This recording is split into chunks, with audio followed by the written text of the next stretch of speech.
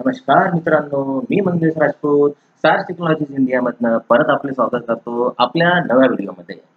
आज परत नवीन एक व्हिडिओ करण्याचं मागे कारण असे आहे की आपल्या बऱ्याच ग्रामसेवक मित्रांना अथवा ऑपरेटर लोकांना आपल्या साईटवरून एखादी फाईल डाउनलोड करून ती इन्स्टॉल करण्यामध्ये खूप साऱ्या अडचणी येतात आणि त्याच अडचणी जाणून आपल्या लोकांना नेहमी सारखे फोन करणे आणि आपले फोन्स बिझी असतात, फोनवर रिप्लाय मिळत नाहीत, वेटिंगवर असतात आणि त्यामुळे खूप सारा त्रास होतो.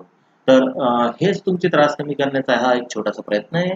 जनरली आपल्या लोकांना सॉफ्टवेअरमध्ये यूज करत असताना प्रिंट काढणे अथवा फॉन्ट वगैरे याच्याशी संबंधित बरेचसे प्रॉब्लेम येतात. त्यासाठी आपण काय केलंय, आपली egramsevak.in नावाची वेबसाईट आहे.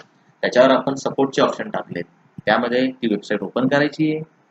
ओपन झाल्यानंतर अशा प्रकारची वेबसाईट आहे. या ठिकाणी डाउनलोडमध्ये जवळपास सर्वच सपोर्टचे सॉफ्टवेअर दिलेत.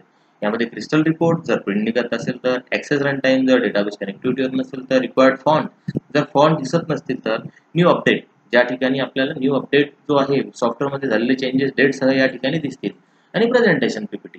ठीक आहे. यामध्ये आता आपण बघू की जनरली एक न्यू अपडेट कसा डाउनलोड करायचा आहे तर, किंवा एखादी फोल्डर यावरची फाईल डाउनलोड करून तिला इन्स्टॉल कशी करायची.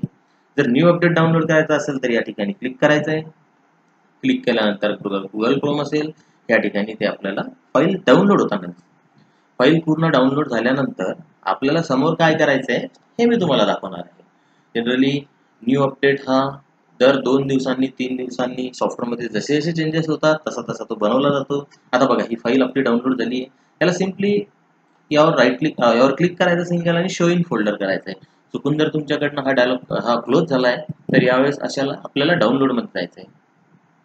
डाउनलोड आणि 1 नंबरला आपली फाईल या ठिकाणी शो इन फोल्डर दिल्यानंतर आपल्याला ही अपडेट 2 नावाची फाईल डाउनलोड झालेली दिसेल. जर तुम्हाला इथनं नाही जायचंय, ब्राउझर बंद केलं तर याला विंडोज एक्सप्लोरर मध्ये जाऊन डाउनलोड मध्ये जायचंय. 1 नंबरला ती फाईल दिसेल. सर्वात पहिले ही फाईल एका मोकळ्या ठिकाणी घेऊन यायची, म्हणजे ज्याला कट करायचं, क्लोज करायचं आणि डेस्कटॉप वगैरेला घेऊन यायचं. आता ही फाईल आहे ना, ही झिप फाईल आहे. याला डायरेक्टली रन नाही होत किंवा याला डबल क्लिक करायचं नाही. डबल क्लिक केल्यानंतर त्यात फक्त फाईल दिसेल. आपण बरेचदा असं करतो, एक मिनिट परत दाखवतो. आपण बरेचदा काय करतो, असं ओपन केल्यानंतर या ठिकाणी बरेच लोक ह्या क्लोज किंवा bye online, how to bye या मेसेजला पण घाबरतात आणि मला सांगतात की यार तिथं पैसे मागतोय, बाय ऑनलाईन म्हणतोय. अशा वेळेस त्यांना हेही सांगावं लागते की इथे क्लोज करा आणि ही फाईल जी आहे हिला आपल्याला बाहेर काढायचं आहे. याला 2-3 पर्याय आहेत.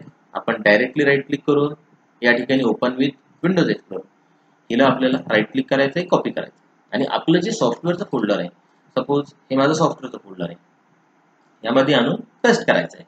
आता सेम फाईल ऑलरेडी त्या फोल्डरमध्ये असल्यामुळे तुम्हाला पीसी हे विचारेल की the destination already has a file name egramsevak.exe, कारण तो तुमच्या परमिशन शिवाय ती फाईल उडून नवीन फाईल टाकू शकत नाही. त्यामुळे याला काय करायचं आहे, रिप्लेस केल्यानंतर जुनी फाईल उडून जाईल आणि नवीन फाईल या ठिकाणी येईल आणि तुमच्या सॉफ्टवेअरला नवीन अपडेटेड EXE मिळेल. ठीक आहे. आता हे झालं EXEच्या संदर्भात. याच्याही व्यतिरिक्त आपण अदर कुठल्या गोष्टी पण करू शकतो. फॉर एक्झाम्पल, आपल्याला क्रिस्टल रिपोर्ट घ्यायचे, फॉन्ट घ्यायचे. आपण फॉन्ट घेऊन बघू. यामध्ये फॉन्ट टाईप डाउनलोड केलाय. परत फॉन्टची फाईल डाउनलोडिंगला लागली. ही फाईल याच्यासाठी ठेवावं लागते की ऑनलाईन EXE फाईल्स किंवा डायरेक्ट फाईल देण्याने त्यांना व्हायरस वगैरे लागून त्या करप्ट होण्याची शक्यता असते. त्यामुळे आपण झिप फाईल वगैरे देतो. ठीक आहे. आता सपोज ही फॉन्टची फाईल डाउनलोड झाली. फॉन्ट डाउनलोड करत असताना कंप्लीट झाल्यानंतर याला परत शो इन फोल्डर नंतर डिरेक्टली परत याला एखाद्या मोकळ्या लोकेशनला घ्या, कारण की कन्फ्युजन्स वाढण्याची जास्त चान्सेस असतात. आपण परत त्याला डेस्कटॉपला घेऊ, राईट क्लिक करणार, ओपन विथ विंडोज एक्सप्लोरर. आता हे सर्व फॉन्ट डायरेक्टली पण इन्स्टॉल होतात. या ठिकाणी याला कॉपी करायचं, न्यू फोल्डर घ्यायचं आणि याला पण आपण नाव देऊ फॉन्ट. याला नाव दिल्यानंतर याला पेस्ट करायचं. फॉन्ट हे विंडोज 7, विंडोज 8, विंडोज 10 मध्ये डायरेक्टली इन्स्टॉल होतात. या ठिकाणी फक्त सिलेक्ट ऑल करायचं आहे आणि इन्स्टॉल करायचं आहे. बरेच फॉन्ट इन्स्टॉल असल्यामुळे आपल्या पीसी मध्ये रिप्लेसचा वगैरे मेसेज देत असतील तर ते आपल्याला परत त्यामध्ये चेंजेस करायचे, यस करायचे. ठीक आहे. आता आपण हे इन्स्टॉल कसं करायचं ते बघितलं. तर मित्रांनो, तुम्हाला हा व्हिडिओ खूप महत्त्वाचा ठरेल, तुम्हाला मदत करेल. यासाठी हा व्हिडिओ बनवला आहे. एकदम छोटा व्हिडिओ बनवण्याचं कारण काय आहे की त्यामध्ये एक छोटासा पर्पज आपल्याला सॉल्व्ह करायचा होता. खूप मोठे मोठे व्हिडिओ बनवून तुमच्याकडेही वेळ नाहीये आणि एवढे व्हिडिओ कोणी बघत नाहीये, त्यामुळे छोटे छोटे व्हिडिओ काढून तुमची नेहमीच मदत केली जाईल. तर चला निरोप घेतो आणि परत एकदा व्हिडिओमध्ये भेटू. आता व्हिडिओ हा दुसराच असल्यामुळे तुम्हाला खूप छान वाला व्हिडिओ तर मिळाला नाहीये, परंतु एक 4-5-6 व्हिडिओ झाल्यानंतर अगदीच चांगल्या प्रतीचे व्हिडिओ देण्याचा प्रयत्न करेल. आणि धन्यवाद आणि आपली रजा घेतो.